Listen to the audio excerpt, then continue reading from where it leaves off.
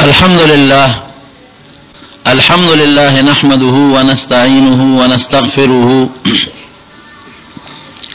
ونستغفره ونؤمن به ونتوكل عليه ونعوذ بالله من شرور أنفسنا ومن سيئات أعمالنا من يهده الله فلا مضل له ومن يضلله فلا هادي له ونشهد أن لا إله إلا الله وحده لا شريك له ونشهد أن سيدنا وحبيبنا وشفيعنا وسندنا ورحمتنا ومولانا محمدا عبده ورسوله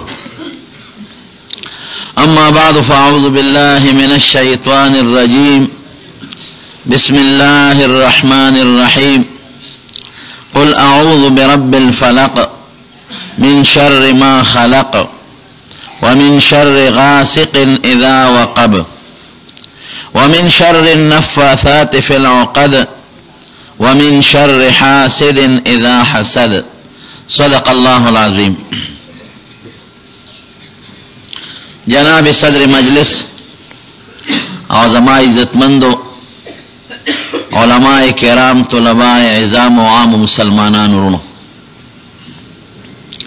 نن ستاسو په دې کلی کې په دغه جامع مسجد کې د قران شریف د تفسیر او د ترجمه ختم دی او زمونږ استاد محترم رور جناب حضرت مولانا فضل مولا صاحب زید مجدهم دغه محنت کړی دی او خواري کړی ده او قران شریف دا 14 سپاره هغه په تفسیر او په ترجمه خودلې دي. آنن دا آخری دو سورتونو دا غیر وینا مطابق دا آخری دو سورتونو غیر پریخی دی او دا غیر دا ختم پا دا مجلس او دا تقریب او اجتماع کی منگل دا شرکت دعوت را کرده. دا مولانا صاحب محترم دیر لوی احسان دی پا منگ او منگ دا غیر مشکور یو شکریہ دا کو چې د قران شریف د ترجمه او د تفسیر په دغه ختم او په دغه برکت او سعادت او ثواب کې مونږ شریک کړو. مولانا صاحب محترم دا دواړه سورتونه په خپلم په ترجمه ختمول شو چې دا دومره قران شریف په ترجمه خو د شو دیم خو د شو خدا دا هغه یو مینه او محبت او مونږ او تاسو په خپل ثواب کې او په برکاتو کې شریکول غوښتو، نو په دغه نسبت مونږ راغوښتو ناتوانان حضرات علماء کرام هغه به بیانات کوي او زم چونکه د جنازې د پیښېدو د وجه نه وخت ډیر کوتا شو، نو ان شاء الله په مختصر الفاظو کې دغه دوه سوراتونو مختصره غونډه تشریح او سره متعلق خبرې کوم. ورو دا دو سورتونه دی د دې متعلق یو څو ضروری خبرې دي. یو دا دی چې د دې دوه سورتونو د مخ کې سورت سره سره بته او نسبت یې سره. دویم د دې نمونه سلی او دا نوم ورته ولې خودل شوی دی او دریم د دې شان نزول سره سم مسله په خوا چې دا دوه سورتونه نازل شو او سلورم خبره د دې دوه سورتونو مختصره غونډه تشریح او پنځمه خبره د دې دوه سورتونو فواید او فضائل. دا پنځه خبره درته مختصره نرس کوم. د دې دوه سورتونو نه مخکې یو سورت تیر شوی د چاغې ته سوره اخلاص وای او زمونږ د عوام وته د قل هو الله احد سورت وای او څوک ورته د قل هو سورت وای. دا د دې سورتونو د هغې سره څه نسبت او تړون دی. دې ته زمونږ طالبان ربط وای. دې کې زمونږ د علماو لوی اختلاف دی خو هغه د طالبانو خبرې دی هغه درته نه کوم. متقدمین حضرات د ربط نه انکار کوي، دې ته څه ضرورت نشته او متأخرین حضرات زور لګی خامخا بیانوي او زمونږ شاه ولی الله صاحب رحمت الله علیه او محاکمه فیصله کوي هغه وی دومره ضروری نه دی چې د قران شریف مفهوم او معنا بغیر د ربط نه ادا نشي، به د ربط د بیان او د ذکر نم قران شریف معنا او مفهوم کې دی شي دومره ضروری نه دی او دا سم نه دی چې قران شریف ته یو آیت د بل سره او د یو سورت د بل سره نسبت او ربط نه بلکې شته روزمن یو مقرر چې تقریر کوي او داغه په تقریر کې د ټولو جملو د یو بل سره نسبت او ربط نو هغه تقریر په خلکو اثرم کوي او فائدې هم وي او کدی تقریر کې یو خبره د انګي او بل د بنګي یو کراچي او بل یورپ او یو خبره د یو موضوع بل د بل موضوع نو کدا ټول خبره د شریعت خبره او د واقع سره مطابق می نو چې د عوام د جمعه توزیع او مون خو په مطلب پېنه شو وکله یو خبره کول او کله بل خبره کول نو رب العالمین هډیر لوی علم لري رونو دا الله عمر علم د چا نشتا او دا الله ذل جلال کتاب ډیر لوی د فائدې کتاب دی نو چې د مخلوق په کلام کې تړونی ربطي د یو مضمون بحثي نو دا الله کلام کې برابط او نسبت ولې نه ټول قران شریف نازل په دې طریقه نه دی خو لوح محفوظ کې په دغه طریقه پروت دی چې دا مونږ سره څنګه مخامخ پروت دی نازل د موقع په مناسبت ته او بخاری شریف کې حدیث ته نبی علیہ السلام مبارک باندې چې بکله یو صورت نازل شو ناغي به فرمایل ودا صورت د فلان کې نمخ کې او د فلان کې نرستو لیکه او دا آیتونه د فلان کې صورت دي او د فلان کو آیتونه نمخ کې او د فلان کو نرستو دي نو د رب ته حضور پاک په خپل اشاره کړی ده او دا نسبت په خپل د دواړو جهان مبارک سردار قائم کړی دی او چې تلاوت به امکاو نو په دغه نه حجې کړی چې کم زمون مخ کې قران شریف رونو پروت دی نو مخ کې سوره اخلاص ته سوره اخلاص کې زمون بنیادی عقیده ذکر شوی ده یو پکې دا خبره ده چې الله احد الله یکتا دی په ذات کې شریک نه لري یو خدای دی دو خدایان نشته دا زمونږ عقیده درونو په صفاتو کې دا الله پشان بل څوک نشته چې د خدای پشان صفات لري دا الله پشان علم د چا نشته او نه د الله پشان قدرت د بل چا شته او نه الله چې څنګه اوریدل کې دا سه بل څوک نشي اوریدل او نه الله چې څنګه لیدل کې دا سه لیدل د بل چا نشته نه د خدای په صفاتو کې الله له څوک شریک نشته دا زموږ عقیده ده او د الله پشان کارونه افعال بل څوک نشي کولای پروردگار چې کوم نور راخېږي دا سه بل څوک راخېجول شي جواب راکې نه او کوم ستوري چې پیدا کړی دي او کوم ورځ او شپه یو بل پسې لگاتار راوچتای او راخکار کوي او کوم انسان پیدا کړی دی دا سه کار بل څوک نشي کولای نو په ذات کې الله له شریک نشتا او د قرنګ په صفاتو کې د خدای همسر سیال څوک نشتا او د الله په شان کارونه بل څوک نشي کولای دا زمون عقیده او زمون ایمان دی ورپسې دی الله الصمد چې دا ټول مخلوق الله ته محتاج دی او الله چاته محتاج نه دی دا څه ده کنه چې مونږ بیماران شو زمونږ د مرض بسوک لړکای الله او کوم روغ صحتي دا بیماری څوک راولي الله او دا مخلوق پیدا کوي څوک الله وته محتاج دی په جون کې محتاج په صحت کې محتاج په مال کې محتاج په بچو کې محتاج دا چا چې بچی نه پیدا کېږي نو اس څوک ولا بچی نشي ورکول چې الله فیصله نه کړي او کله چا ځامن نه نو چې دې د دنیا علاجونو کې چې الله ولا د ځامنو فیصله نه کړي نو دې زوی نشي پیدا کوله او چې دې نه جوړ شي ډاکټر نه جوړ شو ساينسدان نه جوړ شو نو دې بیا د ځان علاج نشي کوله وَإِن يَمْسَسْكَ اللَّهُ بِضُرٍّ فَلَا كَاشِفَ لَهُ إِلَّا هُوَ که یو ضرر تکلیف د تو رسید به د الله نه بل څوک نشي لرکوله وَيُرِدْكَ بِخَيْرٍ فَلَا رَادَّ لِفَضْلِهِ او که الله د خیر رسول غواړي دا څه څوک نشته چې په دامیانس کې ودیږي چې خدای ته به خیر نه رسي څوک رکاوټ جوړې دي شي نشي جوړې دي نو ټول مخلوق الله ته محتاج دی الله چاته محتاج نه دی الله کله اسمان او زمکه جوړ کړی دی نو مستریانو ته محتاج نه دی نقشې والا ته محتاج نه دی سیمټو کرنده او تیشتا او مزدورانو ته محتاج نه دی بغیر د مرګری نه او بغیر د چا د حاجت نه پروردگار دا نظام پیدا کړی دا څه درونو کنه دا دا الله الصمد معنا ده. لم یلد ولم یولد، نه خدای له بچی شته او نه ولا پلار شته، نه زامن شته او نه لونه شته، او نه زومان شته او نه پلار شته او نه مور شته، او نه نیکه شته او نه نیا شته، نه بره نسب شته او نه کار نه کوي. هسې پروت دی بره کوي که ښه صحیح ده.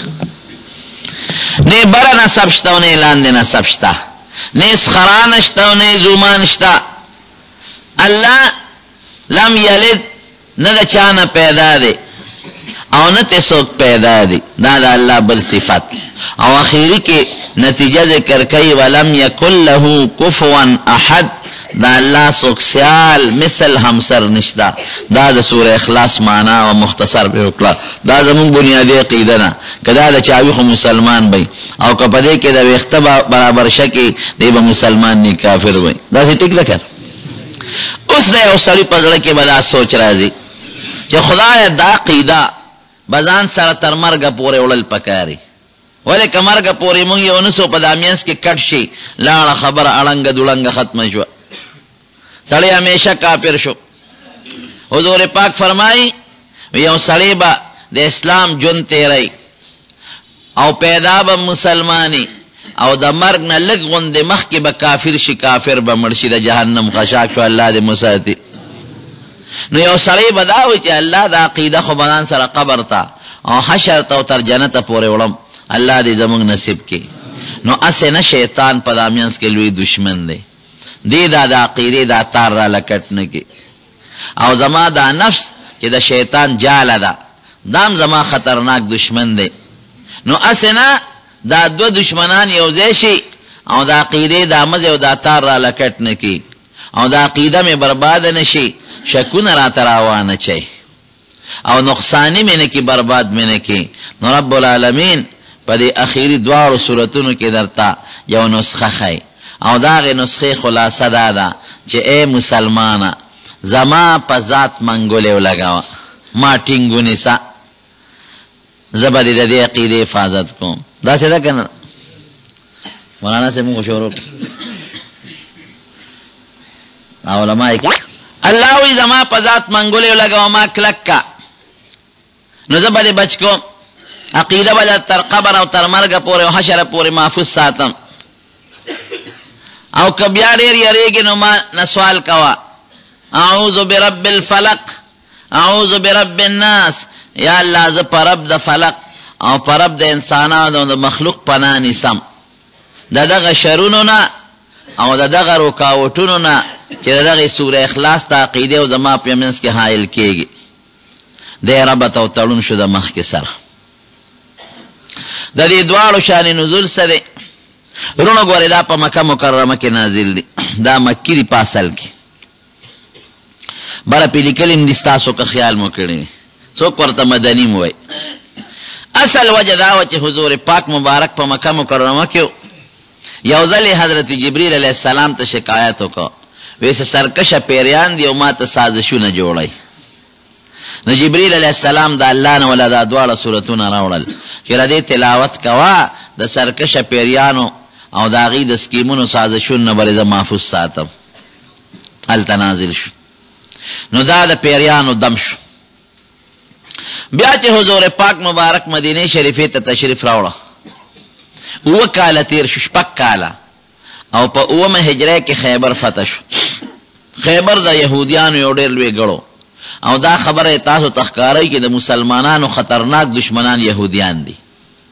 دا غ زمانه نه والا تر اوسه پورې دومره دا پیرنګیان او هندوان د مسلمان خطرناک دشمنان نه دي لکه څومره چې يهوديان دي. لوی سازش دا اوسم چې امریکا د مسلمان خلاف په عراق کې او یا په افغانستان کې او یا پاکستان کې لګیا ده، د دې شاته بنیاد د يهوديانو دی. پیسې دا غوی دا سازش دا غویره چل ورتاغي خي او دا د مخکې نه زمونږ د حضور پاک مبارک د زماني دشمنان را روان دي. دوی ډېر لوی سازشونه جوړ کړي. نبی علیہ السلام مبارک چې مدینه شریفه ته تشریف راوړل دي سره یو معاهده کړی و چې موږ په یو بل حمله نه کوو او د یو بل د دشمن مرسته به نه کوو. لیکن دیغه معاهده بعض موقع کې ما تکړه. یو ځل د حضور پاک خلاف یو سازش کړو، هغه د یو دیت په سلسله کې دی لورغلیو او د دیوال سوري تلان دی ورته غدې چولې وا او یو سړی ته وی ته په کوټه وخېږي او د میچن یو پل په پیغمبر علی السلام راغورځي. دا غینم خدای پاک حضور پاک بچ. بیا دا غینه پس د احد د جنگ سبب دوی تلی دي او د مکه مشرکان په مسلمانانو راچولې دي او دا غینه پس په غزوه خندق کې لوی سازش د دې يهوديانو د مکه او د ګردونوا چې څومره کافرانو دی ولمسول او د راوستلو په مسلمانانو یو مضبوط د لسو زرو لخر راوس. الله د مسلمانانو امداد وکړ. نو حضور پاک لا او ردی په خیبر کې ډېرې غټې غټې قلاګانې وي، پاغه حمله وکړه او خیبر فتح شو. دی وی چې دا سازش ناکام شو، یو خزه واغې له پیسې ورکړې، ویته نبی علیہ السلام له ډوډۍ وکا او دا کچا ساروی د ګډ یا د چيلي په وخه کې وته زهر واچوا. هغه غسه وکړل چې نبی علیہ السلام ډوډۍ ته کېناس او نوړای ته واغښتا. فورن صحابه ته دې له ګوته مولای ګوره وې دې کې زهر چولې شوی دی. اخذ راو غوښتا وې تا په دې ډوډۍ کې زهر چولې دي. وې حضرت تا ته چا الوي وې ما ته دې نوړای و چې د لاس کې مې پرته وې و چولې مې دي. وې دا دې ولې چول؟ وې ما وې ک دروغجن پیغمبر درنه بخلاص شو او کرشتونه پیغمبر نو تا ته ضرر نه رسای. اخذ بیا مسلمان شو او بیا نبی علیہ السلام معاف کړه. یو صحابي دا غزهر د اثر د وجه نه وفات شو، نو بیا هغه خزه دا صحابي په قصاص کې نبی علیہ السلام رکړه. قصاصن دام زمونږ یو د مسله ده د قصاص د دې باب او هغه مسله کې منزو هغه طالبانو ګرانه خبرې ده. سازش ناکام شو چې حضور پاک مبارک مدینه شریفه ته تشریف راوړو. دی یو اخیری بل سازش چلاو، ویرا دشمنم پر واچ او کامیاب نشو، برنم په د میچنه پل را غورځا وغه کې کامیاب نشو، زهر باندې کامیاب نشو. نو راشه په نبی علیہ السلام کوډ او کلاسه هره او مدینه شریفه کې یو سړیو لبید ابن عاصم اغم کوډګر او ساحر جادوګر او دا غلونم کوډګر ساحرانه وي. هغه له پیسې اشرفه ورکړي او هغه ته وی ته په نبی علیہ السلام کوډ او سحر او کدا اخیری زمونږ یو عمل دی کدی کې کامیاب شو. دا حضور پاک د یو غلام یا د وینځ په ذریعہ باندې دا غي د سر مبارک وخت چرته پیدا کړل، ځکه بنده چې سر ګمنځي خامخا پکې وختو او حضور پاک مبارک بخښتخ کول سر د وخت ساتل او دا غي د ګمنځ غاخي چا پیدا کړل. پاغه کې کوډ او کلا او هغه کوډ یو قبیله ده بی هغه کې یو کویر بنو زریق کبیر زی انوان، په هغه کوي کې د دوو تیګو لاندې په میانس کې په وېخ کې هغه کوډه خخکړه. زلال عمل تک میں معلومات کو میں د دې کوي ځای به کم دی. اوس خو ځاړه اثر بالکل نشتا، اس پته نه لګي. خو زمون یو عالم دی د پنجاب، هغه ته دا غځه اقامه ملو شوی ده او هغه په دې زړو آثار ډېر لوی مهنت کړی دی او ډېر کتابونه لیکلي دي او هغه دام کتاب هم یو پورا تفصیل سره یو کتاب لیکلی دی د نبی علیہ السلام کور څومره او کم ځای او د پلان کی صحابي عباس رضی الله عنه، حضرت عمر رضی الله عنه، حضرت عثمان رضی الله عنه، حضرت زبیر، دا یو صحابي د کور نقشه او د هغه غزونه او فوټونه حساب کړی دی او چې څومره کویان دي بیره مزاحکم ځای او دارنګ چې نور د حضور پاک زمانه کې کویانو د هغه ځای نه خولې دي. نو دا هغه یو شاګرد نه ما تاسو کومه سره ملو شو، ملکه دا بیرزي اروان خود په کتاب کې نه دی لیکل چې دا کم ځای دی، دا تاسو هم کړی دی کنه. ما ته اراده شیخ صاحب بوزم دی والا وی مونږه په خپل راوستیو او هغه ډیر د حکومت سعودي نه اجازه غوښته دي، نو د پیتی په ذریعہ نه پونه کړی دي. نو بیا ما ته غزا خو مغربي طرف ته یعنی قبله طرف ته چې سړی د مدینه منورې د جمعات نه وځي، نو خي طرف ته مخامخ الته یو بازار د اسواق الحرم وته وای او په دې میانس کې داغي بازار شاته بیا داغي عدالت ته داغي هاي کورټ فیصله پکې کېږي. نو داغه بازار سرته یو لار کو شوی د پارکینګ ته گاڑی پکې ودرېږي. ما ته وی چې دا کم سر دی او دا گاڑی ورکوزيږي، وای ما ته خپل استاد دا ځای خولو چې دا غبیر زی اروان دا ځای کې یو کیو او دلته کې غباغو. حضور پاک مبارک صحابه ولېګل او بیا پخپل ور پسیم تللی دی. چلا واپس راغی عائشی بی بی ته پورا تفصیل وی. څنګه تفصیل وی؟ د دې کوډ او سحر اثر په حضور پاک څوک سلويخ ورځې دی او څوک شپږ میاشتې یادې او څوک یو کال یادې چې دا اثر و. دا څه خطرناک اثر په نو چې نبی علیہ السلام یې کټ ته غورځولې وی. و یو کار به کړو کله به تیر وې دا مې جوړ نه دی کړی او یو کار به نو کړی کله به تیر وې دا مې جوړ کړی دی. نور د قران شریف تلاوت یې خبا قاعدګۍ سره کړی دی هغه کې غلطی نه دراغله. منځونه خبا قاعدګۍ سره کړی دی پاغه کې غلطی نه دراغله. او صحابه کرام سره ناستا او داغي د مسائل او حل پابندۍ سره شوی دی غلطی نه دراغله. خو مزاج مبارک باندې سره ولک درنواله محسوسه. بخاری شریف کې حدیث د عائشہ صدیقہ رضی الله عنها فرمای وی اوزل د خوب را پاسید وی ما ته وی یا عائشہ مال د خپل بیماری الله علاج راک. الله رسول هغه څنګه وی چې ودشم یو فرشته می سر تکې ناس او بل خپوتا ایو د بل یو جبرئیل علیہ السلام او یو میکائیل علیہ السلام ایو د بل نه تپوس کوي په انسان څه چل شوی دی ابل ورته وی سحر په شوی دی. روزه خبر یاد اوساته چې د پیغمبرانو سترګې ودی وی او زړه بیداری زړه وه ته متوجه ځکه د پیغمبر خوب وهم ده. وی دا سحر په چا کړی دی؟ وی دا لبید ابن عاصم او دا غلونو. وی دا پس کې کړی دی؟ وی ردی د سر مبارک په وختو کې او پکې بیا غاخی د ګمنځ منډلې دی او دا ګندل واستنې پکې ور کړی دی او مومې ته تو کړی دی. وی دا کوډه خخ کړی کم زیاده وی دا په پلان کې کوي کې وی دا به پس ختميږي. نو دا دواړه سورتونه وته و چې قل اعوذ برب الفلق او قل اعوذ برب الناس دا چې وای نو پدې بدا کوډه ختم شي دی وته ورون. نو نازل خو مخ کې په مکه مکرمه کې خود دې مسلې د حل د پاره پیغمبر علی السلام ته یاد دهانی وکړه چې څنګه دا د سرکشه پیریانو د پاره دم او علاج دی دا رنګ د سحر او د کوډه د پاره دم او علاج دی. څوک د دې نه په تکار نزول تعبیر کوي امون ورته یاد دهانی وایي. یو آیت نازل وی دی یو فائدې د پاره بل یو مسله پیښ شي نو جبرئیل علیہ السلام مغه آیت راوړي چې دې کې دا فائدہ مشتا. بل مسله پیښ شي جبرئیل علیہ السلام بیا هغه آیت تلاوت کوي چې دې کې دا فائدہ مشتا. نو څوک وته تکرار د نزول سره تعبیر کوي او مونږ وته یاد دهانی وایو چې نبی علیہ السلام لاړه کوړه دا غدواړو تیګو د مین نه راوستا. اوس وختله چې سو ګوټه ورکی د دنیا ساينسدان او انجینیر هغه نشي سپړدل شليږي به اوس پړدل کېږي نه او اتفاقا هغه ګوټه یو لسوي او د دې دوانو سوراتونو آیتونو یو لستي. نو چې یو آیت به و چوف به کنو ګوټه بکولا وشو چې بل آیت به ولسو چوف به کنو بیا بل ګوټه بکولا وشو آیتونه ختم شو ګوټه کولا وشو.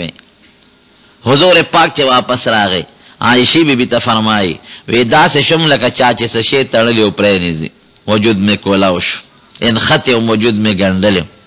وی عائشہ وی ارمان کا کوي دی لیدې وی دا غ کیو بداس اسخاب بوې کاو او داسه گاړه لکه نکری دې څوک خوشته کی او دا غ کوي په غاړه چې کم باغ او د کجورو وی اړ زیات بد شکلاو د شیطان د سرونو په شانته. عرب چې د بد شکل شي تشبیه ور کوي د شیطان د سر سره ور کوي. مونږ وایو د سپي په شان او د خر په شان شکل دی او هغه وی د شیطان په شان دی د شیطان په شان شکل دی. د شیطان دا شکل دار چا په نظر کې او خراب او ښاغوند شکل. د دین علماء معلومه چې د سحر او د کوډ اثر دا په نباتات او په جمادات او په ونو په بوټو په بو په حیواناتو کې دونه خطرناک شی. وی حضرت دا چا چې کوډه کړي ودی له سزا نه ورکاو وی ز اسم الله جوړ کړم ولی مخلوق ته zarar ورسوم. څومره خپل خوې حضور پاک له الله ورکړ زمونږ د خدای پاک د نبی عليه السلام په شان خوې نصیب کړي. ذاتی انتقام چانه نه دی غشته چانم نه دا تاریخ گواه دی پدې ذات ته پاره دا چانه بدل او انتقام نه دی غشته. ها کدا الله بی عزت چا کړی دا یا دا الله د محارم بی عزت چا کړی دا یا دا الله د قران هتک شوی دی نو بیا دا غي د پاره غوسه کړی دا او جهادونه هم کړی دي خو ذاتی انتقام چانم نه دی غشته شوی. اے معاف کړل د شان نزول شو. نمونه سریرو معوذتین وتوی د اسم فاعل صيغه ده. بچ کون کې د الله په حکم او د الله په توفیق دا دواړه صورتونه د دنیوي او اخروی او مادي او غیر مادي سيزونو نه امان او بچواله درکې. او لومبي ته ځان لخپل نوم د سوره فلق او دویم ته سوره الناس وای. دا غي وجب د ذکر کم. یو څو نومونه علماء نورم ذکر کړی دي خو هغه غیر مشهور دي. سلورم خبره در تر دي دواړو سورتونو سره مختصره غونډه تشریح وکم. قل او اے پیغمبر اعوذ پناه نسم برب الفلق پرب د صباح. یو عالم دلته سوال کوي ویل له قل پکې څه فائدہ ده؟ پټ باز سورتونو کې قل لفظ راغلی دی. قل یا ایها الکافرون، قل هو الله احد، او قل اعوذ برب الفلق، قل اعوذ برب الناس. پنورو کې قل نشته او دې کې شته. قل الحمد لله رب العالمین دا نشته. قل الف لام میم ذالک الکتاب التنشتا. او دلته کې دا قل چهار قل ورته وای بعض خلک. دا قل دلته کې راغلی دی. دا ولی وای دې قل کې یو فائدہ ده. زبا یو د پښتو مثال درکم تاسو په اسانه پیښې ځکه جواب یې لګوګد دی. یو ماشوم راشي او د جمعات ته او د مولانا صاحب مولانا فضل مولا صاحب محترم نه تاسو کې چې زمونږ پکوي کې چرګ پروت رسو برقه ته وباسو. مولانا صاحب محترم وته مثلا وی 50 برقه وباسه. یو مثال دته خیم. دا ماشوم کور ته لاړ شي او مور ته وی بیبي 50 برقه ته وباسه. نو ممکن نه چې دا مور یې دا وای چې دا جوړتا د ځان راته وي. اسه بارته وته وراله او ما کړه. او کدا ماشوم وته دا وای چې مورې مولوی صاحب وای چې مور ته دی اوای چې 50 برقه وباسي.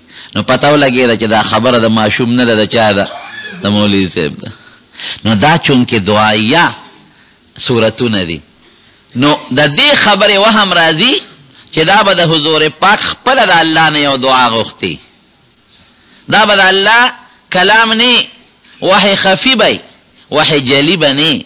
د حضور پاک خپل خبره موحده وما ينطق عن الهوى ان هو الا وحي يوحى. واغه ته وحی غیر مطلوب وحی خفی وته او قران وحی جلی دا. نو څوک بداوي چې دا جوړه د پیغمبر علی السلام خپل دعا کړې د الله نه او د سحر دمه غوښته دي یا د سرکشه پیریانو د بچاو دمه غوښته دي. دا به د الله الفاظ نه د الله کلام د قران ایسه بني. خو چې قل پکې راغی اوس داسې شوا اوایا اے پیغمبره د خپل امت ته چې داسې وي چې اعوذ برب الفلق. نو پته ولګي چې دا د حضور پاک خپل الفاظ نه دي د چا الفاظ دي د الله. دوه فائدې نورم خوري دي خو طالبانو سره تعلق لري. عادت نه قل اوایا یو مختصره فائدہ ما د مولانا شمس الحق افغانی رحمت الله علیه نو ریدل. هغه زمونږ د مختصر معنیم لیکلي طالبان په پویږي. ذکر یو مفعول به ذکر نشي مخاطب تعین نشي. وې دې کې دا فائدې ک مخاطب متعین او خاصه یو کسبت مراد کېده. لکه د ته ملک دا کارو کنو دې مراد دی. او کله ذکرونه کم چې ته دا کارو کم دا کار دی وشي نو هر سړی دا کار کولی شي. بیا نو دلته مخاطب معلوم نشو. قل یا ایها النبی قل یا ایها فلان کیا تو آیا اے پیغمبر تو آیا.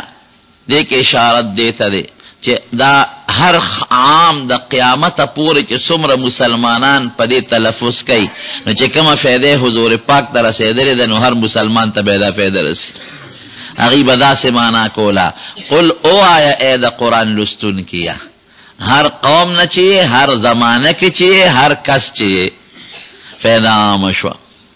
کدا قل پکې نه وي نو چا به دا سوچ کاو چې دا دواړه صورتونه صرف د پیغمبر علی السلام د کوړې د علاج د پاره دي او د بل چا د کوړې د علاج د پاره باندې. قل او اے د قرآن لستون کیا په هر زمانه کې چې او په هر قوم کې چې او هر څوک چې اعوذ سره د خپل معنا د مزیدار. لیکن پالل ستوي زمونږ د خلکو په ذهن کې پالل دا معنا چې څوک چاله ډوډۍ ورکړي دې ته پالل وای. نه داسې معنی نه ده. پالل یوازې د انسان او د حیوان پورې تخصیص نه لري. علامه بیضاوی لیکلی دی چې رب اصل کې په معنا د تربیت دی، تربیت ته وایي، او تربیت بیا په معنا د مربی سره دی. پالل دی ته وایي یو شی ایصال الشیء الی کماله شیئا فشیئا، یو شی کمال تر په قلار قلار رسول دی ته تربیت وایي. او چې څوک دا رسول کوي د رب او مربی وایي.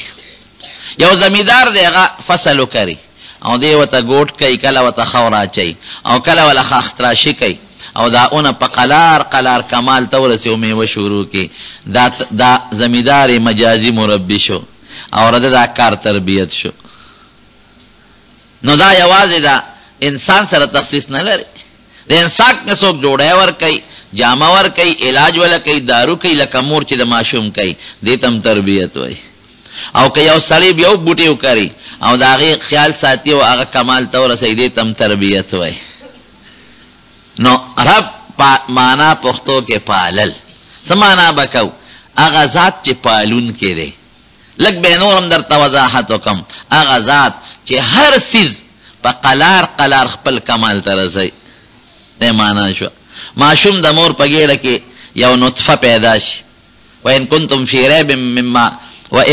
فی ریب من البعث فإنا خلقناكم من تراب ثم من نطفة ثم من علقة ثم من مضغة مخلقة وغير مخلقة لنبين لكم ونقر في الأرحام ما نشاء إلى أجل مسمى ثم نخرجكم طفلا ثم لتبلغوا أشدكم. الله جبا ذکر دلته کړی دی. وې د مور په ګېډه کې یو نطفه واقع شي، نو څلوېښت ورځې هغه بیا نطفه، نو څلوېښت ورځې بیا ته وینه جوړه شي، د وینې ټوټه شي، نو څلوېښت ورځې پس ته بیا د غوښې ټوټه جوړه شي، نو بیا کالو غواړي روح پکې واچي، چا کې اړوام نه چي. د څومره ګنده سیز نه په مختلفو مرحلو کې خشته انسان. قرآن شریف کې مونږ ته الله سوی لقد خلقنا الانسان فی احسن تقویم. د انسان نه خپل شکل په مخلوق کې د بل چا نشته. ټول وای الحمدلله، دا خدای کرم دی. کوم خدای پاک خنزیران پیدا کړي وي او مونږ سپی پیدا کړي وي او مونږ خاماران او لړمانان او ماران، مونږ د خدای سکول شو. سپی دې را پاسې ودی وای چې دې ولې سپی پیدا کړي. خنزیر دا سوال کولی شي، مار لړم مګ ویلی شي چې دې ولې مګ پیدا کړم سړو کې ګرځم نشي ویلې. دا د الله احسان دی چې مونږ خپل شکل باندې او بیا مسلمان معاشره کې او د محمد مصطفی صلی الله علیه وسلم امتیان پیدا کړي. د خدای قرآن ته ناسته دا د خدای لوی نعمت تیرونو الحمدلله. نو دغه په مختلفو مرحلو کې د مور په ګېډه کې د ماشوم تیرې کې، نو بچې ته پیدا شي او خپل شکل طفل ماشوم پیدا شي. قرآن شریف کې الله سوی ثم نخرجكم طفلا، د مور نه ماشوم رو باسم خشتا، ثم لتبلغوا اشدکم، بیا ځوانان د نه جوړ کم. طاقت په لاسونو کې ماشوم په خپو نشي ګرځې دی، نه لاس لګولی شي، لاس کې طاقت پیدا شي، خپو کې طاقت پیدا شي، سترګو کې طاقت پیدا شي، خبرې نشي کولی، جبه کې طاقت پیدا شي. ثم لتبلغوا اشدکم ومنکم من یتوفى ومنکم من يرد الى ارذل العمر. څوک په ځوانۍ کې مړ کی او څوک بوډا کی عقل وای کې دی بوډا شو چې تجربه زیاته یو ډېر خياري. دا څه ده کنه؟ ومنکم من يرد الى ارذل العمر. بعض چې بوډا شو بیا دماغ کار پری دی، اخیری کې بیا ماشوم شي، تجربه ختمه شو، بیا غړې وړې وای. دا د الله نظام دی رونو. نو دا د نطفه نه د وینې د ساس کینا په مرحلو د مور په ګېډه کې الته کې هو دا ټمپریچر ورته چا ورساو، که یخنی ده او که ګرمي ده. الله دا هغه ماشوم د جون د پاره چې کم ټمپریچر مقرر کړی هغه ورته رسي. دا نشته چې ورېږه یخنی ده د مور د ګېډې ته لږ یو کمبل وردننه کول غواړي. دا نشته چې ورېږه ګرمي ده د مور د ګېډې ته هوا پکې ولګوي چې دا ګېډه یخه شي، یا د مور د ګېډې ته هیټر ولګوي چې دا ګېډه یخه شي، ماشوم ته دننه ته ورسېږي، یا ګرمستن ورته ووه. دا نشته. سخته یخني د جنورۍ مورې بار نه لچي ځان ته هیټر لګوي کمبل کې، بچي ته الله مغرب. داسې ده که نه ده؟ او که سخته ګرمي ده مور نه خولې بیږي، رحم کې د بچي نه خولې نه بیږي، هغه ته هغه مخصوص ټمپریچر رسېږي. او مخصوص خوراک ولا الله ورکي او التدام نشته چې ودرې غیر ډاکټر انجکشن ولا پکار دی او په ګېډه کې دنه پولیو ټیکې ورته پکار ده د دې ضرورتونه نشته مور ګېډه کې دنه الله د یو حال نه بل نه الته بالغ شته او نه الته ګرمیټر شته او نه الته کې ډاکټر ور رسیدي شي دا مراحل د چا په لاس کې دی جواب راکې الله په لاس کې دغه کار چې کوي هغه ته رب وایي دغه کار چې کوي هغه ته رب وایي او بیا دا ماشوم د مور د ګېډې نه راوخکل عقل نبار خبرې دي دومره لوی ماشوم د مور د ګېډې نه په کومه طریقه راوځي او دا ماشوم اوبو کې دننه پروت دی اوبو کې لږ شی بند که څښا کېږي او دا ماشوم د مور په ګېډه کې چې دننه پروت دی نه خاندي او نه جاړي چې څنګه راوځي خاندي او چې څنګه راوړي چغې جوړې کې جړا شروع کې او لاس او خپې شروع کې هلکه وایي دا ځکه چې 9 میاشتې نه که په 11مه میاشت پیدا شو هم دننه جاړي چې بار راوځي جاړي به او که په 9مه میاشت خپل ټیم نه مخکې پیدا شو نو هم چې بار راوځي جاړي به دننه به نه جاړي دا د الله نظام که داسې وي چې 11 میاشتو پورې جړا بند ده او 11 نه پسې د مور ګېډه کې جړا شروع کولی چې سال به الله ډېر لوی حیادار دی او حیا خوښه ده او مسلمان لم حیا ورکوي نو دا کارونه چې کوي هغه ته څه ویلې کېږي جواب راکړه رب او په دې رب لفظ الله ډېر خوشحالېږي ګورې پیغمبران هم چې الله ته چغه وایي نو رب سره یې ورته والی ده حضرت آدم علیه السلام وایي ربنا ظلمنا انفسنا وان لم تغفر لنا ای زمونږ ربه حضرت نوح علیہ السلام سوئی چې کوم وخت تکلیف راغی نور نشو ټینګې دی امت تلاسا تکلیف کې مبتلا دی نو په کوم لفظ سره आवाज کوي پر رب سره आवाज کوي رب لا تذر على الارض من الكافرين ديارا رب لا تذر على الارض من الكافرين ديارا حضرت موسی علیہ السلام سوئی رب انی لما انزلت الی من خیر فقیر رب سره आवाज کوي نو رب لفظ باندې الله ډېر خوشالېږي ځکه دلته غوړه شو رب الفلق او فلق څه ته وایي مشهوره معنی سبا ده د سبا د چاون ته وایي نور معنی علماء کړي دي د سبا دا چاون دا د انور مقدمه ده یو چاون پیدا شي په دې فضا کې داسې یو رڼا راشي لاول داسې فجر کاذب یو اوږده رڼا لاړه شي او بیا په دې غاړه کې خوره شي فجر صادق ورته وایي تا ته خو رڼا ښکاري خو دا په حقیقت کې د الله ډېر لوی قدرت دی لویه شپه ختمه شوه لویه ورځ راغله چې دې تیاره کې موږ یو لږ ځای رڼا کوو جرنیټر او لوډ شیډینګ دی او بجلی لګو او بیا هم هغسې رڼا نشو پیدا کولی کوم چې د سبا خطو سره پروردګار په ټولو کائناتو کې پیدا کړي دا چې ده که نه نو رب الفلق خو اسانه معنا موږ دا کوو چې رب د سبا خو که موږ پې سوچ وکړو نو ډېر لوی مقصد پکې په دې کائناتو کې انقلاب راوست شپه پرواز بدل کړه او تور تیارې پرانا روز بدل کړه څونه لوی انقلاب دی دومره انقلاب که موږ سوچ وکړو د شپې څوک کار نه کوي اوده پراتی ټول قوم خوب نه پاسید کاروبار له روان شو دا د سبا برکت دی نظام بندو معطلو نظام د دنیا چالو شو ورسره دکان کولاو شو دفتر کولاو شو زمیدار خپل زمیداری شروع کړه ماشومان سکول مدرسې ته شروع شو دا د چا برکت شو سبا د دې رب څوک دی پروردگار نو دې رب دې سبا پسې چې څومره د مخلوق د کائناتو د انقلاب ذریعہ د الله پیدا کړی دا دغه الله ته رب الفلق وایي د دې کدي صورت یو نوم صورت فلق شو اوس سوال کوا چې الله خو رب الفلق یوازې نه دی رب د انسان هم دی رب د پیریان هم دی رب د شپې هم دی دا د سبا تخصیص یې والے وکړ نو یو وجه خو یې دا ده چې دې کې یو ډېر لوی مقصد دی لوی انقلاب دی بې د الله نه دا څوک نشي کولی دویم دا چې د فلق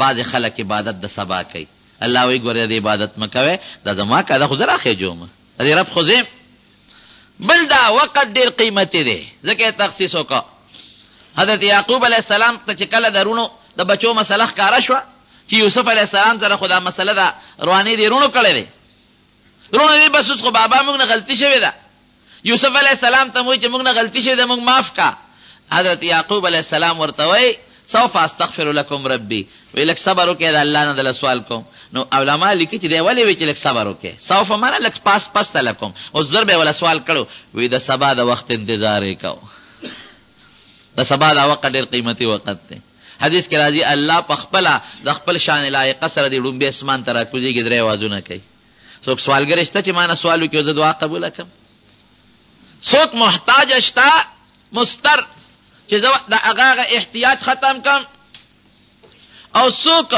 رزق غوښتون کې شته چې رزق ولا ورکم، اواز کوي الله. دا قیمتي وخت دی.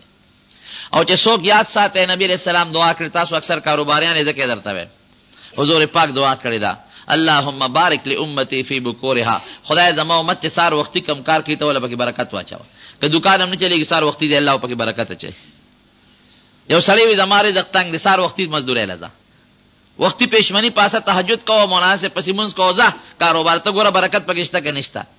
مولانا روم صاحب رحمت الله علیه جیبټه کې لیکلی دی، او وایي چې وی دا سپي او دا ګډه چیلې، وی سپی او ګډه یو شان لنګېږي، بلکې سپی ته لږه مخکې لنګېږي، موده لنګانې یوه ده 6 میاشتې کې تقریبا، او سپی ډېر بچي راوړي او ګډه چیلې کم راوړي د سپو په نسبت. د ګډې چیلې یا یو بچي پیدا شي یا دوه، انتهایی دوی بس یا درې وي خو ډېر کم، او سپی خو چې لنګ شي 10 او 15 شل بچي راوړي، نو پیداوار د سپو زیات دی د ګډو چیلو په نسبت. او موږ چې معاشره کې ګورو نو ګډې چیلې کمې دي، زیاتې دي، او سپي کم دي. سپي چې وګورئ ټول کلي کې شل نه غونډېږي، او ګډې چیلې په دې قبایلي او میرو علاقو کې هر چا کار یو دوی، او رمې یې ګرځي رمې. خبله پکې دا ده چې سپي نه حلالېږي او ګډې چیلې حلالېږي.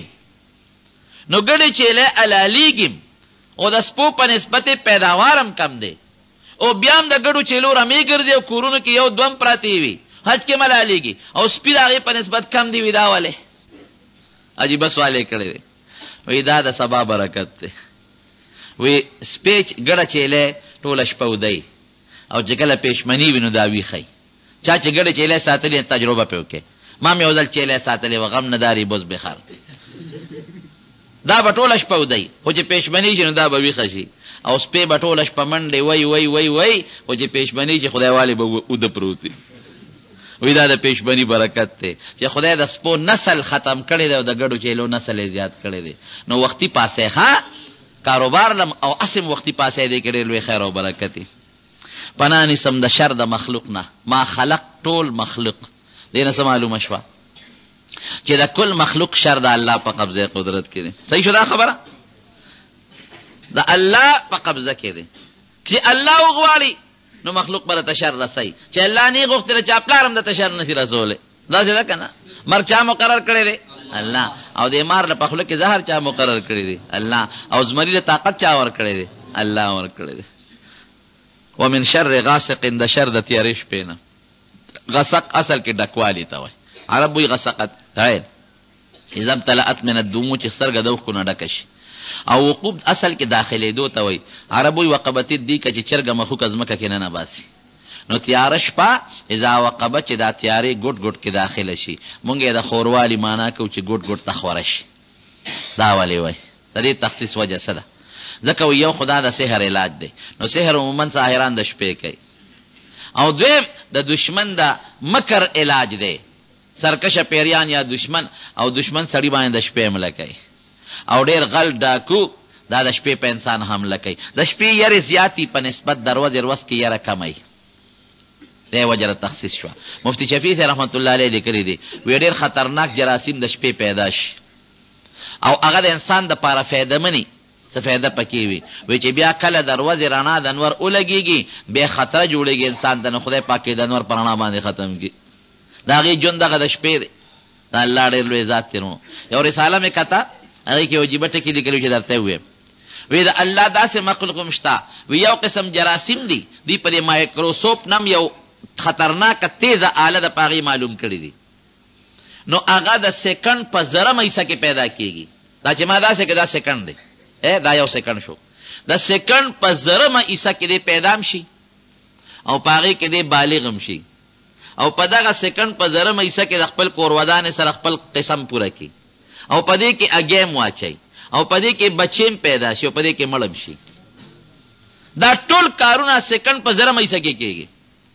د سیکنډ په زرمه حصه کې هم ولادت دی، هم بلوغ دی، هم اګی ده، هم جفتی ده، هم بچی راوړل دی، هم مرګ دی. هغه ته دغه ټیم ډېر لوی دی چې د ما دومره لویه زندګي ده. موږ ته څه شی دی زمونه؟ سیکنډ زرمه حصه کې د الله ډېر لوی قدرت دی او ډېر لوی مخلوق دی جناب. نو شر د تیارې شپې نه اذا وقبه چې خوره شي او ګوټ ګوټ کې داخله شي. د دې ته تخصیص وجه مې درته ووایي. ومن شر النفاسات فی العقد، او پناه نیسم د شر د هغې نفسونو نه چې پوکي وي په غوټو کې. غوټو کې پوکي وهونکي نفسونه ساحران او کوډګر دي. یو بله معنی علماو لیکلې ده، خو هغه اوږده ده، وخت تنګ دی. د دې تخصیص وجه یې ولې ووې؟ دا ځکه چې دا د سحر او د کوډ دپاره من لا ته پته وه چې علاج دی. او بل بعضې نفسونه ګورې نورو غوټو کې هم حدیث کې راځي، وی سړی چې کله ودي شیطان دلته راشي دلته غوټې ورکوي. شیطان هم هر انسان باندې سهار دم اچوي، سحر خپل کوي. 3 غوټې ورکوي، علیک لیل طویل فرقد، اوږده شپه ده اوده شه. دی بیا را پاسې چې هلکه خوب خو نه راځي، شیطان بیا پې چوپ کوي، علیک لیل طویل فرقد، او غوږ کې ورته بولم کوي. ګورې حدیث کې راځي نبي علیه السلام وایي، خو چې څنګه دی نه ښکاري بول هم نه ښکاري. شر د هغې نفسونو نه چې پوکي وي په غوټو کې، کوډګر جادوګر هم ترې مراد شو، شیطانانو. ومن شر حاسد، پناه نیسم د شر د کینهګر نه چې کله کینه ښکاره کړي. د دې تخصیص ځکه شو چې بنا د کوډې او بنا د دشمن او بنا د دغه پیریانو چې تا سره حسد لري، د هغې ټولو بنیاد په حسد دی. حسد خطرناک شی دی رونو. حسد څه ته وایي؟ تمنی زوال نعمت الغیر، چې یو سړي د خدای یو نعمت ورکړی دی او زه را تمنا کوم چې د ده دا ولې دی. مولانا صاحب له د خدای عزت ورکړي دا ولې، دله د علم ورکړی دی دا ولې، دې فلان کې دا مال ولې ورکړی دی، رده چې دا نی دا حسن دی ولې ورکړی، عزت دی ولې ورکړه. نو دا خو په خدای اعتراض دی. دا څیزونه چا ورکړي دي رونو؟ جواب راکړي. نو د دې خدا مطلب شو لکه چې خدای نه پیږي او ته خو پیږي. دا ځکه خطرناک جرم دی، دا مضموم دی. یو غبطه د پښتو کې مونږ پسخېدل ورته وایو، تمنی حصول نسبت نعمت الغیر. تا له خدای علم درکړم، خدای را دې نصیب کې، خو یاره که زمام وه د ده د اعمال دی، د ده نصیبي، خو که داسې زمام و مام هم داسې صدقې کولې، دا په نیکۍ کې جایز دی او په بدۍ کې دا هم ګناه ده. که یو سړي خشته اواز دی او سندرې وایي او ته وایې داسې اواز زمام وي چې مام سندرې وایي او ګډې دی، نو دا پسخېدل ګناه ده بیا. او چې وایي چېره د هدایت شاه په شان دی او د بشیر جان په شان مې خشته اواز وی او دغسې نعتونه مې وی ورته پسخېږې، نو دا بیا ثواب دی. زه اکثر طالبانو ته یو ټکې وایم، زه یم د کینهګر دپاره دا سزا ډېره جړه خپل خوري، بل چا ته خو ضرر نه شي رسولی، خپل ځان له کمبخړو خوړه. اذا حسده چې کله کینه را ښکاره کړي، دا ولې وایي؟ ځکه چې دا کینه پړه کې پرتی، نو دا دته نقصان دی. او چې کله ښکاره کړي نو چا پسې ټوپک راولي یا کنځلو کې یا سوکو چلی، نو دا اله بل ته ضرر رسوي. قل اوایه پیغمبره، اعوذ پناه نیسم برب الناس، په رب د انسانانو. دا د انسان تخصیص ولې دلته شو؟ الله خو یوازې د انسان رب نه دی، د هر شي رب دی. نو بعض علما وایي چې دا اشرف المخلوقات ته ځکه ذکر وکړه، او بعض علما وایي نه، د الله د ربوبیت لوی مظهر انسان دی، لوی قدرت ته انسان نه معلومي. غر لوی دی خو هغه صفتونه پکې نه چې کوم په انسان کې دی. اتیریر لوی دی خو د انسان په شان صفت پکې نشته. زمری کډیر پهلوان دی خو د انسان په شان صفت پکې نشته. اوښ کډیر اوچت دی خو د انسان په شان عقل او پوهه پکې نشته. نو د الله لوی ربوبیت ته انسان نه معلومیږي. او ذکر د خاص مراد تر عام ټول مخلوق هم ته غشته شي. ملک الناس داسې معنا بنه کې چې بادشاہ د خلقو دی، دا چې بیان دی. ښه پناه نیسم په بادشاہ د مخلوق. بادشاہ په حقیقت کې څوک تیرونو؟ الله دی. دا ټول مخلوق به ختم شي، الله به آواز وکړي لمن الملک اليوم، نن بادشاہي د چا ده؟ هېڅوک به هم جواب ورنه کړي. بیا به الله په اله الناس، ما پناه نیسم په معبود د خلکو. په حقیقت کې د عبادت لایق څوک ته؟ جواب راکړي الله. بت خو تا جوړ کړی، نو ته هغې ته سجدې کوې؟ خمقله. او پیشو خو یو کمزورې شی دی، پیشو ته سجدې کوې. په انسان کې ته سجدې کوې، او بعضې غوا ته سجدې کوي. او بېادبي دې معافي، بعضې د یو څښا شکل جوړ کړي، یو څښا ګنده، او هغې کې دننه باطن دا خېټه یې ورته ډډه کړي، نو په هغې کې ورته پی چې یو په مخصوص اندام ته هغه پی راکاږي، سورې پکې کړي. توبه زمونږ دا سر چا ته په ځمکه لګي ووایه؟ الله ته. هغې ذات ته چې د دې سر خالق او مالک دی، مخلوق ته به نه لګي. هغه ذات چې زمونږ ژوند او مرګ هر څه د هغه په اختیار کې دی، لایق دی چې مونږ ورته سجده وکړو، بل څوک نه. مخلوق خو ستا په شان محتاج دی، محتاج ته عبادت منع دی، محتاج ته سجدې لګي، الله ته به لګو. نو پناه نیسم په دغه ذات من شر الوسواس، دا په معنا د موسوس دی. زی وسواس یا موسوس. حدیث کې راځي د انسان لته یو خوا شیطان ناشته هغه ته وسواس وای، دا هغه عمل ته وسوسه وای، او وسوسه د شر اچولو ته ویل قا او شر. بل طرف ته فرشته ناشته د هغې نوم ملهم دی، او چې هغه ورته کوم شی وله چې هغې ته خیر وای. خلک وایي هلکه یو ړم وي چې دا کار وکړو بل وي دا وکړه، دا خو دوه زړونه نه دي یو دی. دا د نیکۍ کار ورته فرشته ورچوي ملهم، هغې ته الهام وای، او د ګناه دا ورته شیطان اچوي، د شر د هغه چا نه چې وسوسه اچوي. اوس به ته وایې چې دا خو په زړه کې دننه پټ ناست دی، دنه به څنګه بچ کېږم. زما یو مقتدي و هغه ډېر ظالم شی د شیطان، یاره ارمان چې په ګوتو راتلی چې د سره ما څه کول خو نینو نو پټ دی نو ته دا خو زما لته ناست دی. ان شیطان یجري من الانسان مجرى الدم، په رګونو کې دی ګرځي، دنه به څنګه بچ کېږم. الله وایي ګورې الخناس ډېر معمولي اسان علاج دی چې د الله ذکر وشي بیا دې تختی. دلته لومه پنجې خښې کړي دي زړه ته، او وسوسه خړته مې خښ کړی دی لکه د جورې وسوسه اچوي، خو چې څوک وایي الله نو خړته مو باسي و تختی، بیا رستو کېدونکي د الله نوم چې والې تختی. الذي يوسوس في صدور الناس، د خلقو په سینو کې مراد تې نزلونه دي وسوسه اچوي. او دا دوه ډلې دي من الجنة، یو د پیري د ذاته دی، د شیطانانو نیکه پیریو، او بل د انسان د ذاته دی. شیطان لوی دشمن دی او په مختلفو حربو انسان خطا کوي. یو ځل یو سړی د دیوال سوري ته ملاستو، او دا هغه سړی چې د به همیشه وي چې اعوذ بالله من الشیطان الرجیم، شیطان نه به امان غوښته. نو یو سړی راغی، شیطان د انسان په شکل کې پیسو، وی پاسه دیوال را غورځېږي، چې دې پاسې دیوال را وغورځې. دا سړی ورغی او هغه سړي له پخپو او لاسونه ښکلوي، خدای دې خوشحاله که، خدای را سره خوب کړه، د لوی غمه دې بچ کړم. ګنې دیوال به اوس را باندې را پروت یم، ښه چې دې پاس وم، ته څوک یې؟ وایي زه هغه یم چې همیشه ته رانه پناه غواړې. شیطان یم. نه مړه شیطان ته ګوره، د خیر کار ته ګوره. شیطان چې ته د خیر کار کړی دی، تا خو زه د مرګه بچ کړم، ته شیطان نه شا به وایه څوک یې؟ انعام در کوم دوستانه سره جوړوم. وی نه شیطان یم خوارشي کن، وی نه شیطان ته ګوره د خیر کار ته ګوره. خیر کار مې د سره نه دی کړی، ولې مرګ نه دې بچ نه کړم؟ وی که دا دیوال را پروت وی نو شهادت در نصیب کېده، ته به هم جنت فردوس کې ګرځېدې او مټې به دې والې. بیا چې شهادت نه دې بچ کړم، دومره پالیف لامو دی دا شیطان. او بعد د انسان د ذاته دی. د انسان د ذاته څنګه دی؟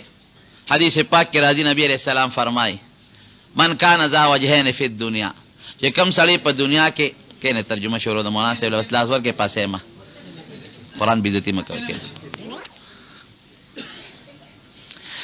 انسان د ذاته سدي، یو ته یو سوې بل ته بل سوې، یو تراشی پلان کې خدای پسې دا خبره کول، بیا لار شي بل لا پلان کې خدای پسې دا خبره کوله، جګړه جوړ شي. دا ډېر خطرناک شی دی. حدیث کې راځي لا يدخل الجنه نمام قطات، وتوي چغل خور به جنت ته نزي، الا بدی چې په جهنم کې وړه به یو د چغل خورې دا سزا ولا ورکي. او بل حدیث کې راځي من کان ذا وجهین فی الدنیا کان له یوم القیامت لسان من نار، چې څوک په دنیا کې دوه پړی قری، دوه پړیقه، یو ته یاتی هؤلاء بوجه ولهؤلاء بوجه، یو ته په یو مخرج او بل ته په بل. نو جهنم کې به پروت او په خوله کې به د اور جبتاویږي راتاویږي. او دویم ټکیم درته وایم ادا دی چې کم سړی حدیث کې راځي حضور پاک فرمایي چې د بل په مرګ کې په دوه ټکو شریک شو، دوه ټکو سره اقلف ذی و عربی کې اسی اشاره غوندي وکړه، پورا تفسیر یې نه ک تماچې هم نه دا ور کړې، پورا شیطانی هم نه کړی، یو دوه ټکو سره شریک شو. د دې سړی په تندی به د قیامت پر ورځ ذکر آیس من رحمت الله، چې دا سړی د خدای د رحمت نه مایوس دی. دې دا نه و چې مرګ خو پلان کیو که نه چې چا پکې کردار کړی دی، دې پکې ذمہوار دی، او دا قتل ګناه د دم کېږي بالتسبیب من الجنة والناس. نو شیطان خو هغه دی چې هغه زمونږ زړه ته ناست دی، په مختلفو حربو طریقو دی ګمراه کوي، خطا کوي دی، چاله په یو جامه کې راځي او چاله په بله جامه کې راځي. خو انساني شیطانان ګوره ډېر زیات دي. دنیا کې د قتل و قتال دا بازار چې ګرم دی، دا د انساني شیطانانو د لاسه. او په ښځو کې دا فساد ډېر زیات دی. ګوره من الجنة والرجال نه دی، من الجنة والناس دی. ښځو کې لوی مصیبت، یو پیاله چای د پاره ښځه ګرځي په کوڅو کې، ان ګور ته یو سوي خواخې ته بل سوي، د کوره لوتې نه چې جنګ یې ګرم کړي، دا چې ده که نه ده. ان ګور ته به د خواخې په سر غیبت وکړي، هغې نه به پیالې چای ووایي، خواخې له به لاړه شي د ان ګور په سر به غیبت وکړي، او که نه خوارې هغې خو راته داسې ووایي، هغې نه به پیالې چای ووایي. او چې کور ته جنگ ګرم کړي دا بوډاګان خدای مولانا بجلیګر سه به جرابه مخې نیولې دي او په کوڅو کې ګرځي او دا جګړه جوړای دا یو پیاله چې دا خطرناک جرم دی غیبت د سړو په نسبت په خزو کې زیات دی ګوره او دا شدید ګناه ده خطرناکه نو شیطانت کې ډیر ګناهونه شو یو پکې غیبت شو او کاغه صفت پکې نه دروغ وي نو بهتانم شو او دو مسلمانان جنگولم شو او کذب دروغم شو پکې دا د خزو صفت ته خدای پاک زمو معاشره دې برایون خلاص کړي خدا خو مختصره غوندې ترجمه مې درته وکړه د دې دوارو سورتونو مختصر فضایل لته وي حضور پاک مبارک چې بکله ود کېده دا دواړه سورتونه به پلاسو چف کړل او غلاس په خپل وجود باندې راخ کړل دا کوي ښا دا تاسو چې وریدل دې د پاره نه چې مولا صاحب خو ترجمه کړو پلان کې مولا صاحب تقریر او عمل په وکي بالکل عائشہ بی بی فرمای بخاری شریف کې حدیث ته وی په کم مرض کې چې علیه السلام وفات کېده نو بیا دا ما چف کړل په حضور پاک خو ما وی چې زما د لاس نه خداوی لاس ډیر مزیدار او بهتر دی نو دا غوی په لاس دونه خيار بی بی دا وی دا غوی په لاس په مې چف کړل او به مو دا غوی په لاس په مې چف کړل او دا غوی د حضور پاک په وجود به مې دا غوی غلاس راخ کړ دم منه کنه منه یو قوم داسم تیر شو چې غوی دمونو نه به انکار کاو معتزله به وته وی دم نشتا دم نه انکار به کاو او دلیل به سوي وی دم څه شي د خود خلینا وا وتل دی کنه نو د خلی په وا کې وی څه زور دی یو عالم د یو معتزلی سره مقابله راغلی و د بادشاہ په دربار کې مناظره او مباحثه د دواړه ناشتي ا معتزلی خپل دلیل پیش کوي دم خود خلینا وا وتل دی پوکیزه لکه اوس مثال څوک چې اوس کې ډوډۍ خوري نو فایده ورسي نو په چوپ او په پوکی سب دم کې څه فایده ده د خلی هوا وتا نو د خلی په هوا به څوک جوړ شي او څوک به مړ شي هغه د اهل سنت والجماعت عالم سوچو چې کده نقلی دلایل ورته وي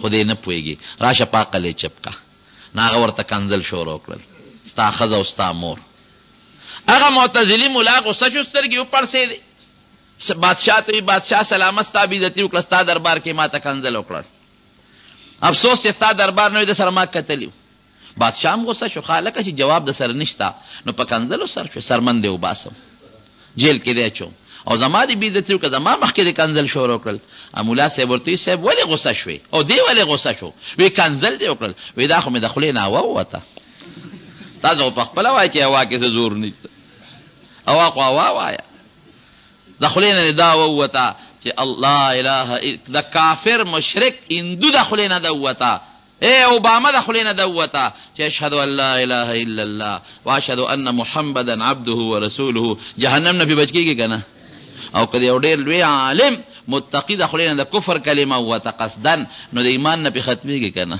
او اخو وای او دمونه حضور پاک په خپل چولې دي پزانی مچولې دي او په حسن او حسین اعيذكما بكلمات الله التامات من غضبه وعقابه وشر عباده ونمات الشياطين دا به په حسن او حسین دمو او یې به بچو وی ابراهیم علیه السلام خپل بچی اسحاق او اسماعیل اغي په دې دم کړی دي اغیم دمونه چولې دي یو ځل جبرئیل علیه السلام راغی په پیغمبر علیه السلام یې دم اچاو بسم الله يرقيك من كل داء يؤذيك الله يشفيك حضور پاک لا بسوک راغی دم په سیب واچوا نو ز مدینه خوره به راواغشت او لاړې مبارکه به اومګلې او بیا به پزمکه کې خو تربت ارضنا بریقه بعضنا ليشفى سقيمنا باذن ربنا لاړې د حضور پاک او زمکه د خوره د مدینه الله اکبر او دا الله په اذن بدی مریض له خدای شفا ورکي نو دم دی ښا او دمونه ثابت تیرونو خو دا به زمون یقیني چې دا اثر په دم کې څوک چي